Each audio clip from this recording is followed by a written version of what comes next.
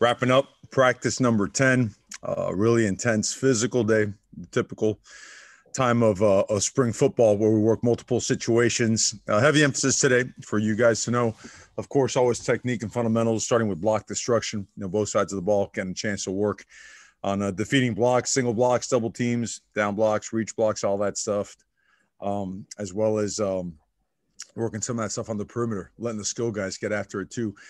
Team run play action, multiple personnel groupings, a lot of third and medium and long emphasis, as well as a red zone play it period, and then finished off the day with a really, really competitive overtime period, splitting the squads and putting them on opposite sidelines and just calling the game. Okay. And hats off to the defense. They brought it today. It was a different type of intensity, different type of communication. They showed up and showed up big. So really competitive, and expecting this type of competitive to carry over and for us to stay at it to continue to have a successful spring. Open it up to questions. James Crapia, the Oregonian. Mario, upon looking back at the film from Saturday and Tuesday and today, just did you see separation in the young quarterback group there to make I don't want to say a change, but to give one more reps with the twos or any reps with the ones this week or going forward? Well, you know what? They're still getting their even reps, and I think their performances merit that. After Saturday, we'll take a look at it again. They all do things well. They've all taken their turns with their mistakes also. The most important part is right now they're getting a ton of reps. They all are. And might be a good idea next time I come in, I'll bring in the actual number of plays and the actual number of passes they've thrown and decisions they've made in the running game. But it is, you're looking at 280 reps, something of that nature, minimum, not counting your 7-on-7 periods and the other stuff. We go, when we go spring ball, we go. So we want to make it not only fair, we want to make it productive. So we'll hopefully have some more info on that for you guys next time. AJ Jacobson, Rivals. Yeah, Coach, I was just wondering, now that you've had the benefit of seeing the film from the scrimmage, any of the offensive linemen kind of, now that you've seen that, stand out and you go, yeah, nice job? Well, a guy that just keeps coming and coming because he's playing with his feet in the ground, getting his hands inside, playing with great leverage, is George Moore, being very physical, very accurate with his hands. TJ Bass has been a very physically dominant player. I think his name gets lost out there. He doesn't get much of the credit, but he's really becoming something special. But I think all those guys are doing a great job. You've heard a lot about the guys that have started here this past year. Guys that really got to be pointed out. Always Alex Forsythe, of course, as a leader because he's a guy that started for us. But Dawson Jaramillo has done a really, really good job. Gosh, I could go right down the line because, you can. We'd be here for a little bit. They're popping. I know a guy like Stephen Jones. I don't know if you've had a chance to speak with him a little bit. He's down to 338 pounds, very lean, could run all day, multiple position value, has played left, has played right, has played inside, done just about everything except snap the ball. The young guys still continue to shine. JD, Jonathan Dennis, I got to really single him out because he's jumped in there, him and Marcus Harper at multiple positions, and they are pushing hard for playing time.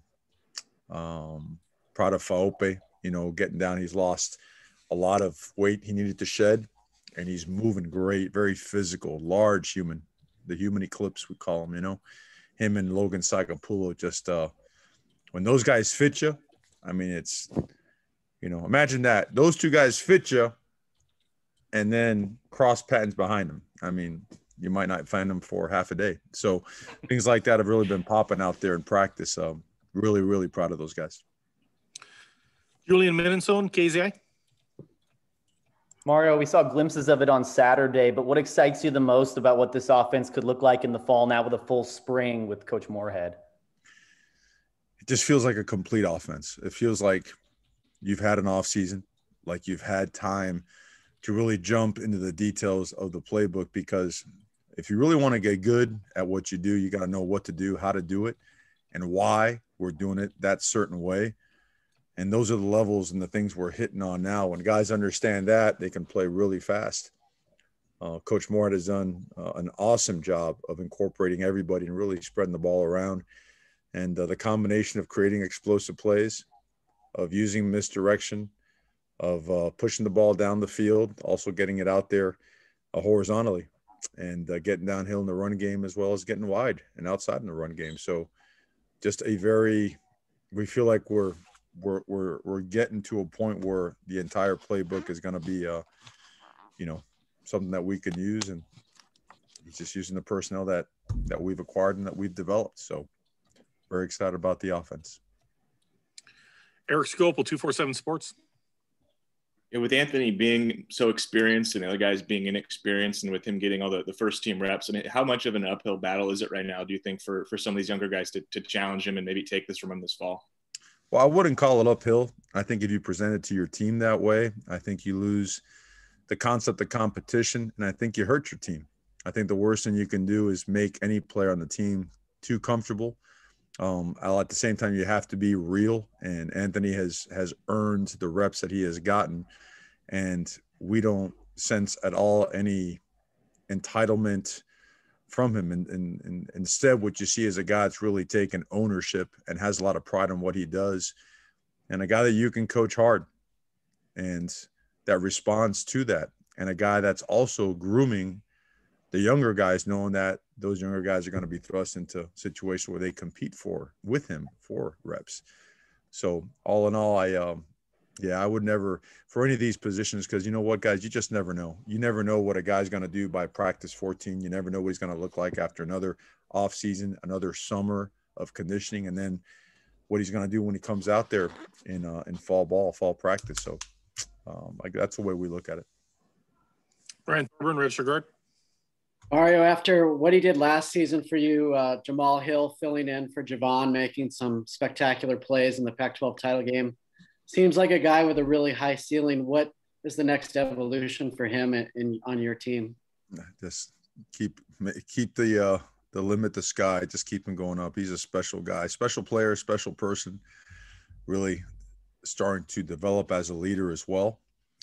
I think sometimes we don't realize these guys are young now. You know, you got a season and really 7 games under your belt, but it's moving fast because now all of a sudden it's year 3. And after having made the plays that he's made and the big games that he's done them in, now we lean on guys like that, and he responds really well. So Jamal, if we're running our special teams coverage units, he's going to be the first one up there just flying down the field and trying to light somebody up, playing physical, playing with technique. And when he's off the field, he's going to grab the younger guys. He's going to coach them. You know, he's going to be an extension of the coaching staff and a really strong advocate, and a guy that really implements and enforces the culture of what we do and how we do things. So can't say enough great things about him. Huge year coming up for him, a huge future for Jamal Hill. Tyson Alger, The Athletic. You've talked a fair amount about Logan Sagapolu. Yeah, I screwed that. Sagapolu this spring. When you guys got him last fall coming off of his mission, just like what sort of shape was he in? And then also on your end from an evaluation standpoint, like putting the faith in a player to sign him and then wait 2 years, and in this case it was 1.5 years for him to come back. Like how much trust and faith do you have to put into that player that 2 years later when you open up that gift that he's going to be in a position to contribute to your football team? Well, he comes from an exceptional family, a family that looked us dead in the eye and said, if this is where he chooses to go and signs with, this is where he's going to come back to when the time is right. And isn't that awesome to know that this day and age that still exists, right? It's he was raised right. He was brought up to do things the right way, to always give his best effort, to stay humble. And that's what he's brought to the table. This is a very large human being. Like when you put him in the DEXA machine, which measures bone density and, body fat, muscle composition. I mean, this guy, he tests out like a tyrannosaur, and he's got just large bones, big structure, heavy muscle density, a lot of power. This guy will naturally squat, and in the 700-pound range. I know you've seen the videos. His upper body strength matches that. And now that he's put himself at a playing weight where he's nearing his optimal weight, but now where he's functional and he's strong, the trust is in the fact that his DNA, his upbringing, what we saw on tape, and the relationship we built with him, he has completely upheld his side of the agreement. And we're proud of him. He's got a big future. He's a physical guy. He is fun to be around, and really glad he's here. Matt Preem, 247 Sports. Yeah, Mario, where has Anthony Brown progressed from where he was last year till now? It is at a point now where he is getting all the quarterback reps. Where are you seeing this improvement to have him be in that position to get all those reps? Two things that's really stick out are pocket presence and decision making, and not only making the right decision but making it quickly. He's always been a very accurate passer. Leaving Boston College and coming over here, not having the spring and really not being able to be involved in the summer, jumping in a fall ball and then having that cut off, that's a lot. No matter how much experience you have, that's a lot on a quarterback. So for him to be able to get the reps that he's had and to respond and have the success that he's had, he just every day he gains more and more trust of the players and the coaching staff. And that being said, the other quarterbacks are gaining a lot of trust as well. Anthony has done a really, really good job, and with the players, with his progression, with all that stuff. Team pass has really helped him a lot. It's helped all our quarterbacks a lot, which is we deviate and we kind of get away from 7-on-7 just because you're going against a whistle, and not much resistance when it's just air and a coach blowing a whistle. So we've created situations where that pocket is uncomfortable. It's constricted. It also incorporates scramble drill, things that are real live football, situational ball, and it's paid off. He's doing a great job. So you do more team passing than 7-on-7 passing? Is that what you're saying? Yes, sir. James. With turnovers such an emphasis for the defense, Mario, this spring, insofar as you can measure it and the progress there, how do you feel like there has been progress? Obviously, we saw on Saturday, Steve with an interception, Bennett nearly with one. Barone, I couldn't tell if it hit the turf or not, but looked like it was either a PBU or a pick. But what have you been able to assess in terms of making those improvements you're looking for? Well, when you make it a huge point of emphasis, it has to be more than verbal, and that's what the coaching staff has done. That's what the players have done. Today was a day where it really, really popped. Today they were extremely active in terms of communication, getting around the football and getting multiple hats of the ball. Everybody, it seemed like, it was one of those days where it seems like they had an extra guy out there all the time. But it's paying dividends. It is. And we need it, right? If you look at critical statistics in football and how the game has changed, that's one that really, still sticks out as a determinant factor in teams having successful seasons and not. Certainly an area that we had to build upon from last year, because last year we just didn't take it away much, and we gave it away more than we typically have. So on both sides of the ball, it's a really big point of emphasis. So we're spending a lot of time on it. Eric? Coach, it seems like it's far away, but in 10 days it will be the spring game in Autzen. A couple were just, you guys have an idea on the format and then reaction to the release you guys made on Saturday about more fans in the stands? How exciting will it be to have even more people there to enjoy it with you? Yeah, I'll tell you, this past Saturday was an awesome feeling for everybody. It really was. And next Saturday will be even better. Format, we're going to do our best to play football, like a regular game, I should say. I'm sorry. We're going to try to get enough to where it feels and looks like a game, at least for a half, but we want to make it as much game-like as possible. Look, we practice smart. We practice hard, but we practice smart. We're physical, but we stay up off the ground. And this is another opportunity to get better. And that's how our guys see it. Our guys know that we have to play football and play situational football as much as possible. Playing in front of fans is something that our guys, and really not many guys, have done in over a year. There's a lot of value to playing in front of people, and it's no longer ambient noise from a speaker. It's a live crowd, right? Being able to block that out, being able to go and take care of your assignments and play football and be dialed in and locked in. So, but we can expect, your typical spring game here in Eugene. We got time for two more. Ryan Thorburn, register guard.